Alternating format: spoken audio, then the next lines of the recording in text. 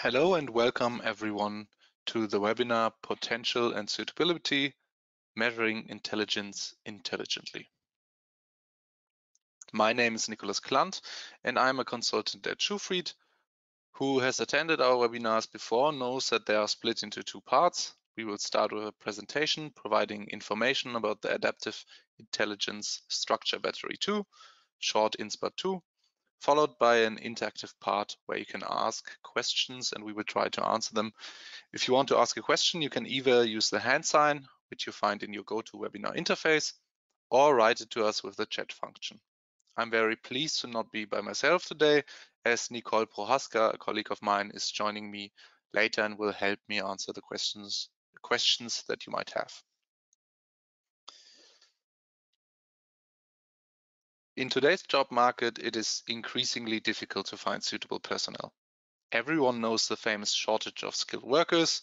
People change their employee more and more often, or completely reorient themselves in order to enter new industries. In addition, the requirements of modern workplaces are changing rapidly with the constant digitalization, automation, and globalization of today. What was learned at great cost yesterday may no longer be relevant today. In the case of universities, you often have to deal with applicants who have little to no work experience and have not yet been able to prove themselves. This makes it even more important to assess the potential of applicants.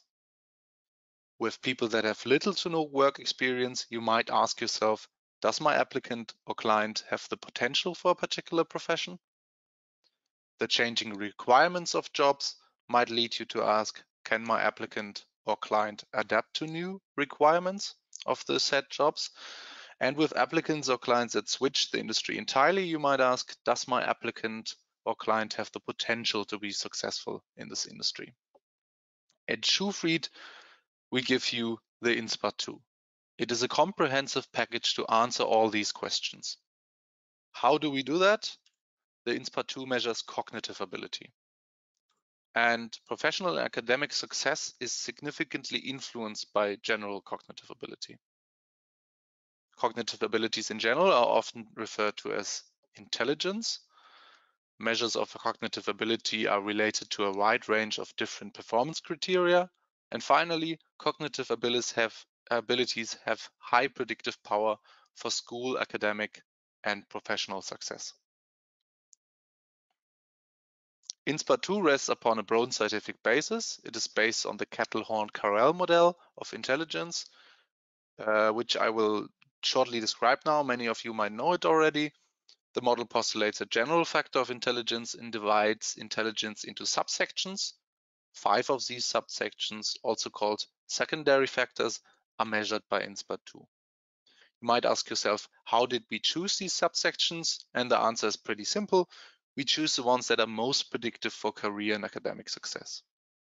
For example, we have fluid intelligence, which has multiple tests for logical reasoning, or crystallized intelligence, which is acquired knowledge and text comprehension as an example.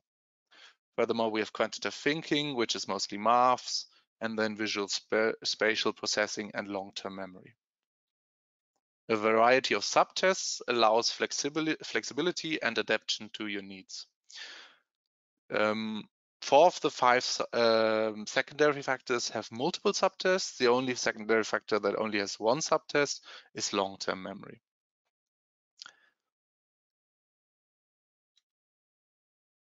I will introduce some of these subtests. Here we have text comprehension, and text comprehension is what it says, pretty easy. You have a text that you have to read, and then you have to answer questions regarding the text, and we test if you understood what is said in the text. Another one that you might know is figural inductive reasoning, and you might know it from classics such as the AMT. It's a matrice test, and you have 9 squares, and one of the squares is a question mark, and you have to figure out which of the squares on the right fits into the square on the left, following the rules of the other squares. We also have visualization, which is a completely new task, and it asks the question, which of the figures on the bottom of the screen could be combined from the figures above. So figures are cut into individual parts and must be combined in your mind to picture the whole figure, and together with mental rotation, the secondary factor visual processing can be calculated from these two tasks. Current norms from the SCHUHFRIED Research Center in Vienna provide a good basis for comparison. We have a very big norm sample that contains 714 people.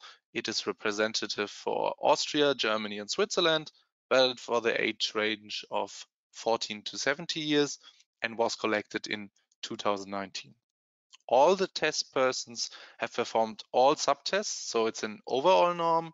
It's not hacked together from individual samples. And the languages that are available are German and English, which makes the INSBAT suitable for international use. We also have a large quantity of items, and that reduces the possibility for cheating. INSBAT-2 uses automatic item generation. Here you have kind of an example. The dark blue dots are harder items, more difficult items. The light blue dots are the easier items. And with this automatic item generation, we have a big number of items. So around 100 to over 300 items per subtests. And with only a small number of items from the INSBAT-1, and all the new items are exclusive for INSBAT-2, obviously. And furthermore, we have a completely separate item pool for the screening form. We have a screening form that you can administer online openly, and that has a completely separate item pool. And this guarantees a very high test safety. And this high number of items is also pretty impressive because we use adaptive testing, and it's harder to construct items for adaptive testing in general. And so adaptive testing enables also precise testing at all performance levels. And some of you might know what adaptive testing is, some of you don't. So I will just explain it shortly. We again have this big item pool. And here's a test person, and the darker blue representing again a higher difficulty. And because the test person correctly answers the first question, the difficulty gets harder. So you see first on the first dot, it answers the question correctly, it gets harder, answers correctly, gets harder again. And then the answer is incorrect and it gets a bit slightly lower, so it's a bit easier again, and that ramps up again. And with a second person, you can see quite the opposite. The person answers mostly incorrectly, and so the difficulty drops and it gets easier over time. So the tasks that you see are different every time, and they depend on the response behavior.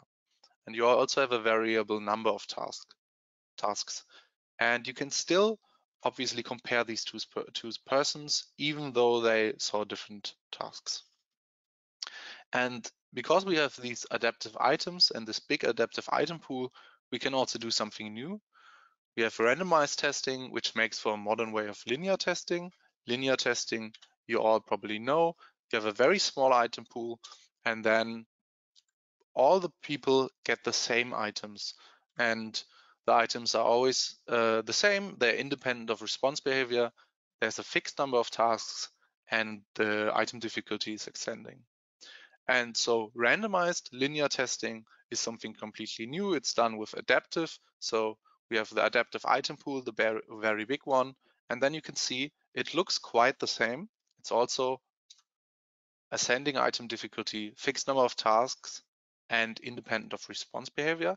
But what you can see if you look closely is that person 1 gets first the item 3, person 2 gets first the item 2, person 1 then gets item 7, then 23, test person 2 gets item 11, item 18. So they both get different items, but with the same general difficulty. And this is possible because our tests are adaptive. And you can compare the different persons again, even though they got different items. And especially in group settings, this is very helpful because person 1 can't look at the screen of person 2 to figure out what the answer might be, because person 2 has a completely different task and a completely different item. And this leads again to more test safety. The INSBAT-2 has a modern design that is internationally applicable, and an example would be the long-term memory. Here you can see INSBAT-1 and here INSBAT-2, and we have a diverse cast of people, more diverse cast of people, so it's more representative of the globalized world. And furthermore, you can see that it closer looks a bit more like reality, like a real CV, which also helps the test. And then we have modern test designs as well. One example would be mental rotation. You can see the conventional test design, which is cubes with different patterns on their sides. You probably all know this design, and you have to figure out if you can rotate one of the cubes to look like the one on the left. And this has been around for well over 40 years. And we reworked it, and now it looks like this. It measures the same thing, but it's completely new. And you have a figure, and you have to figure out how to rotate this figure in the start view to look like the finish view on the bottom right. And this also adds to test safety, since for the conventional design, there's a lot of item material available on the web, and you can train it quite easily. And with these new figures, that's very hard to do. Wherever online screening or on-site high-stakes testing INSBAT-2 delivers, we have different kind of delivery modes. We have online screening, which is resource efficient testing of many applicants, and it gives you maximum flexibility through decentralized testing. And the applicants can themselves start the test whenever they like. They are also not bound by time zones. So this is very good if you want to test a lot of people, if you give them the maximum flexibility, if you want to do a screening and later on take the people for in-depth review that were better and that you liked more, where the test results fit your criteria better. Then we have proctored mode, which also gives you a great coverage through decentralized testing again, but it gives you the test safety through supervision via a webcam. So it guarantees test safety because you can watch the people do the tests, but you still have this great coverage, which is especially good in recent times where traveling might be not an option. And then last but not least, of course, we have on-site testing, which gives you maximum test safety for high stakes testing. And it also makes possible the direct interactions with applicants or clients, which might be especially good in counseling settings or if you have young clients or applicants. Regarding test selection, SCHUHFRIED provides ideas and you can customize. So here you can see the standard form S1 that has extended options, and there's the default templates that we provide.